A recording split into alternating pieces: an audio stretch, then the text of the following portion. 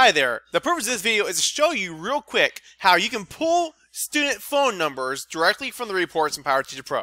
Here's how you do it. First, log into PowerTeacher Pro and then click on Reports in the charms on the left.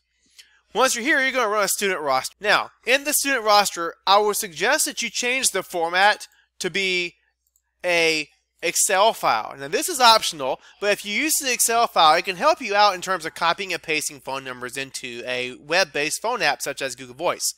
When you get to here, you're going to want to scroll down to the display column section and add a column for, obviously you want the name, and that looks like it's default. And then you're going to also want to add in possibly guardian emails, possibly the student's phone number, and maybe anything else that you might need that would help you to contact parents. Maybe the emergency contact phone or whatnot.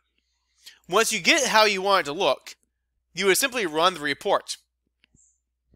Once the report is ready, you can either click here or click up here in the notification bell and access the report queue.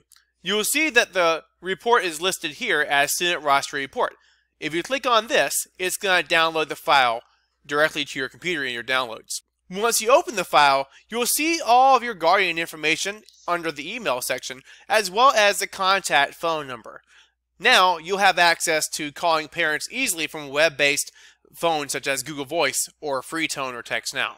Also, if you're using Office 365, you would be able to copy and paste the emails as a blind carbon copy using the BCC, which would enable you to send a mass email to all parents at once without having to retype it or recopy and paste it for every individual parent.